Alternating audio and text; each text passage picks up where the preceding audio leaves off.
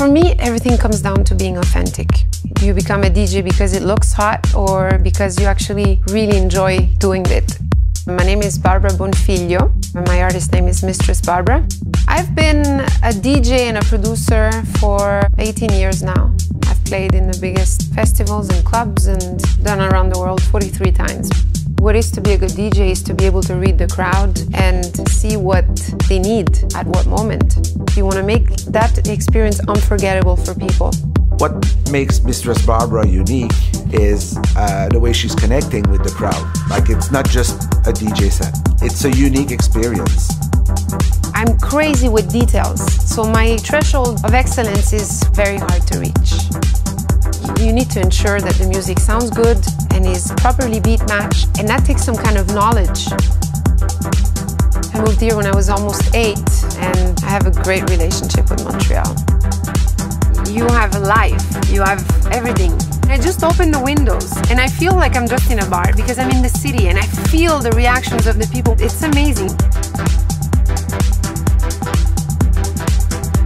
We have fashion, we have music, we have restaurants, so good.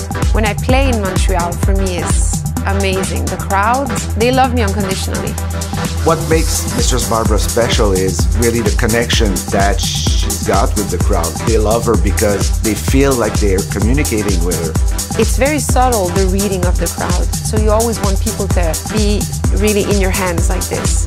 When I bring you back up, you feel it because I just brought you down.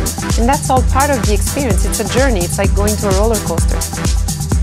The perfect night I visualize on the way is to get to a packed club that is so hyped of the fact that I'm arriving. They actually start screaming as soon as they see me walking up to the booth.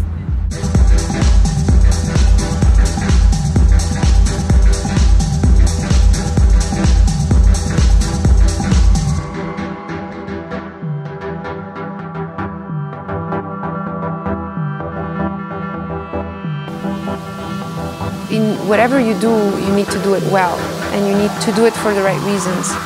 The goal is always to be unforgettable. It's my motivation.